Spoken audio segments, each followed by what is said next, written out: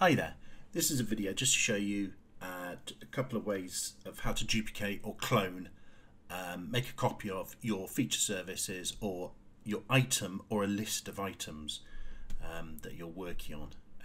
So here I have these sample pubs, and what you could do here, if I just wanted to duplicate this, I could go to export data, export to feature collection, make that a sample copy, and let's put it in some other folder. Let's put it in this sandpit folder. And you can generalize the features or just keep them as original. These are just points, so it doesn't really make any odds. Generalization, that's for the more complex, large, lots of vertices, that sort of thing, and you want to reduce that complexity for more rapid web display. But it doesn't really matter, like I said, these are just points. You would put tags and summary in there as required. So we're exporting to feature collection. So it's now, we can now see what this looks like. We've got this sample pubs copy. It's in this sort of sandpit folder. You can see down here, folder sandpit. So I put it in there. You can view it. It's just a load of JSON.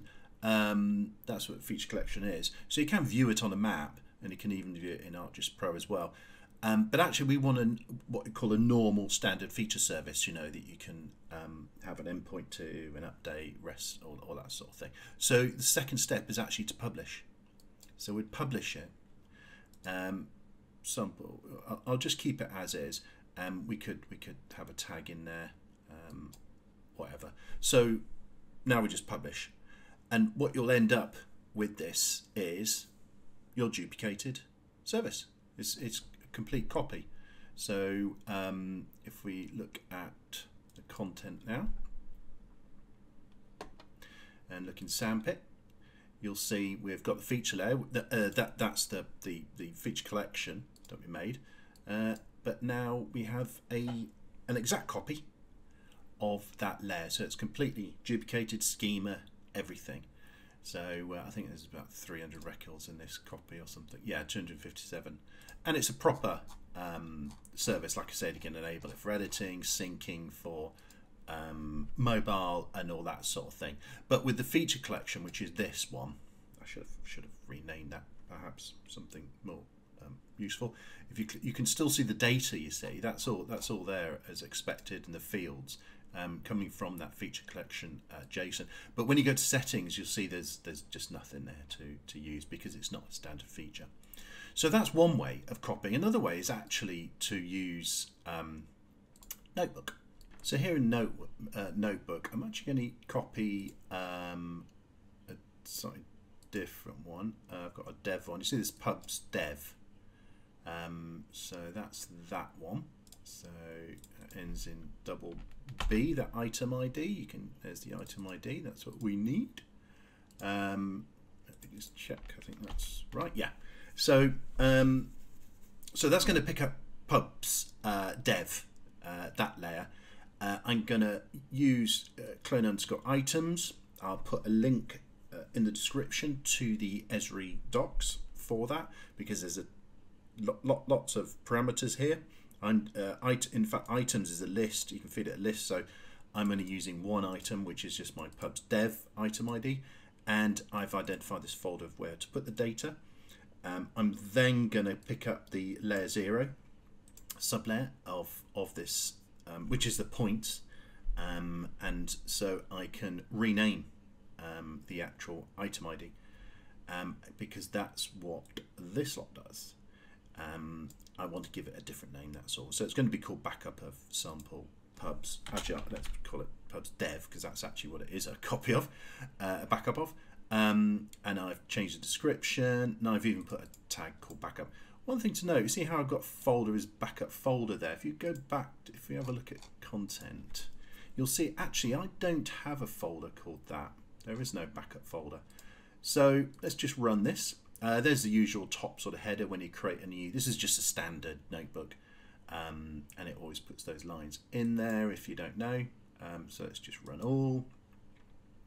So off it goes, gives me a little warning because I'm in administrator role, so that's pretty heavy really, but it's proceed with caution when you're an admin, obviously. So I've got this print statement here, just giving me the new, just to check it's got a new item ID, which it has, so it's great. And also it has print all done. So what's happened? Let's go back to content. Let's just refresh the screen. Now you notice how it's made a backup folder. So if the folder doesn't exist, it will make it for you. And there's backup of sample pubs dev, all made for me.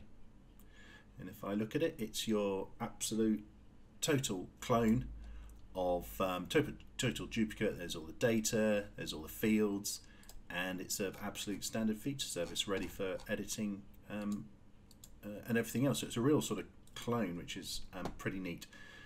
So here we have this very simple web experience builder app using a particular web map. What I could do is use this same sort of code to copy those components that make it up into a, well, in this case, into a sort of prod folder. Yeah, we'll put it into there. So that's empty at the moment. So I'll make sure, so that's got the ID of this web app, web experience builder app. So I'll put that in there. And it is just that, and effectively what web map it will be pointing to. In the link I put in the description, it'll give you more detail about what gets copied. You know, if you've used a dashboard or what have you, you know, as the item ID, it'll explain what's copied. I just wanted to clarify something on that. I mean, this is a list. You know, this ends up with a list. So with this index. So so this index is 0 there where it starts. We'll just pick up that single item that was copied across, rather than the layer number is what I mean. It's because there's only one item there and it starts at 0 in the array. So with this one, so now if I run this, so before it was just a single feature service. So I just said, you know, I just wanted to copy that. That's all I was asking. Now I'm saying, well, actually, I've got an experience builder app. So copy the sort of main components of that, and copy it to where did I move? Yeah, so I moved it to prod, but I've got a tag of backup on there. Really, perhaps should have changed that to prod. So if I go to prod, you see how it's now put the web app in there and the actual web map that drives it. So it's brought across both. So with this, let's change that tag to live. Yeah, and it's not a backup. It's prod release of, and that's prod production. Production version of web. Okay, that makes sense. So yeah, let's run that. So this is a way actually of migrating and pushing things sort of through, and you can turn to the feature services as well, of course, and include them. I just wanted to put a production version of the web map, really, of the experience builder into prod. So if I go to here now, I've even got a pre-prod there. If I click on prod, you see, look, it says prod release of web app and the tutorial web. If I click on prod release of web map, you can see it's the item ID ends in E88 there. You see, and that's what got created. So I could do what I like with that item ID. I could put it into into groups and stuff. You know, do all the security stuff. And here so what I've got, yeah, production version of web app. And if I go down here, there's my tag. You see, it says live. So there we go. So that's a way. It's very, very simple. You would have other things in there, I think, for housekeeping and just for error trapping, etc. But that's your building block, and as you can see, it's pretty straightforward, really, to clone, to copy.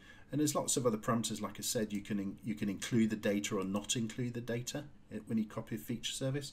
But I'll put a link in there so you can look at that and see all the different arguments that clone items takes. I hope you find that useful. Thanks.